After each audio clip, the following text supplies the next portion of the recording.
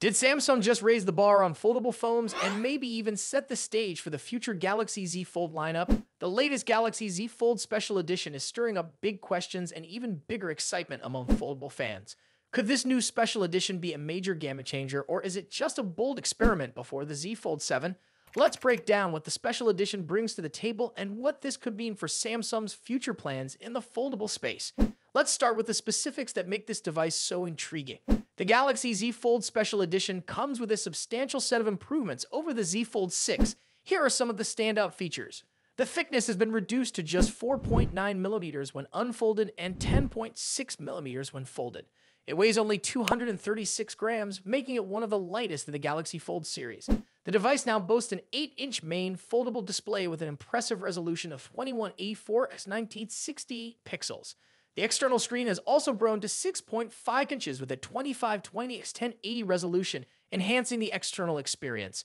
It's equipped with a powerful 200-megapixel primary rear camera and 16 gigabytes of RAM. These upgrades may be noticeable right away, giving the Z Fold Special Edition a considerable edge in performance, display quality, and portability. Now let's think about what the Galaxy Z Fold Special Edition might be hinting at for the Z Fold 7. If Samsung's Special Edition is as significant as it appears, it may be a signal of big things coming with the next Z Fold flagship. The Z Fold 7 might take all the innovations from the Special Edition and elevate them even further. There's a chance we could see even larger screen sizes, enhanced camera setups, and possibly a faster processor than the Snapdragon 8 Gen 3, which has been heavily rumored.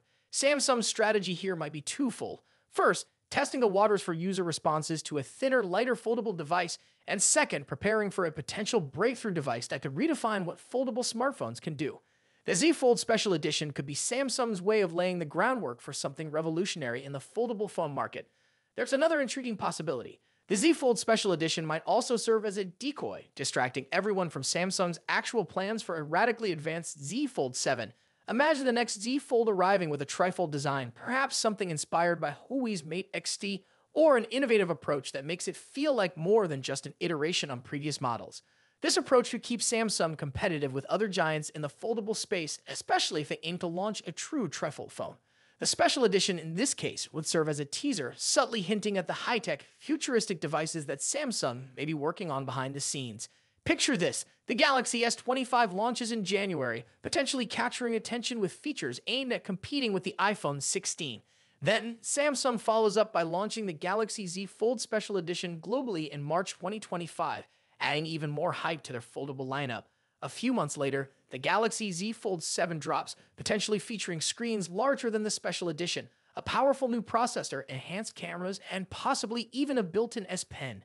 And here's the kicker. If Samsung can price the Z Fold 7 competitively, potentially under $2,000, they could secure a strong position in the foldable market, while still providing an upgrade path for those wanting the Special Edition's ultrasound design.